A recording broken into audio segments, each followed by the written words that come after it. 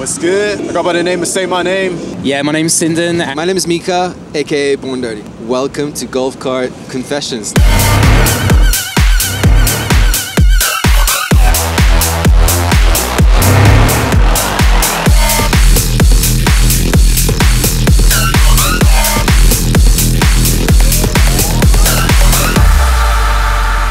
What's the most embarrassing thing that's ever happened to you?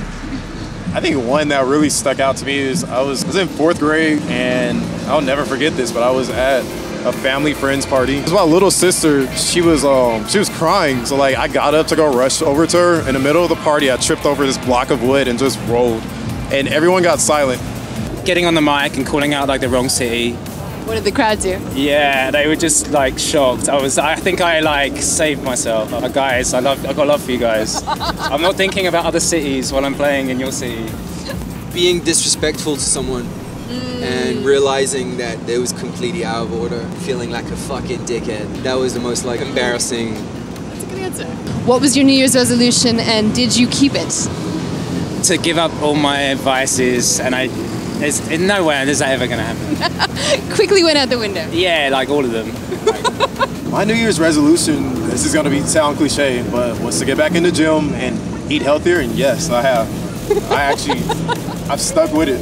You must feel great. I'm sore right now. I just did a CrossFit class 2 days ago, and I should have not done that. I did not have one. I never do. I never have resolutions. Okay. I always reflect. And always think about things and how I can evolve and change and make things better, but that doesn't happen on New Year's Eve. If you could switch lives with someone for a day, who would it be and why? If I could switch lives with someone, it'd be with Floyd Mayweather. I mean, aside from the money, it just seems like he lives life to the fullest, like extravagant. He has a very extravagant lifestyle. It would be Floyd Mayweather. Totally. This is going to sound weird. I'd like to see what it's like to be a female for a day. And it's kind of a kinky one as well, I suppose. Oh, I see where you're going with that. Wow, that's a deep one. Oh shit. Are you editing this or is this like a straight thing? Editing. Cool, so I can think about this. Yeah. Take your time. You got time. I can think about this shit.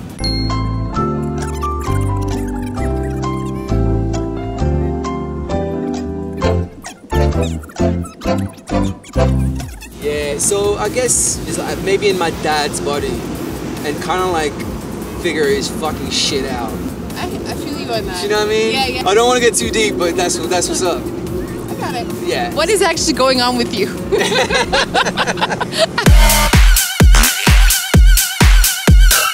It's over. Before it even started. This is it. So yeah, I'll never forget that. Confess. I don't know. I have no confession.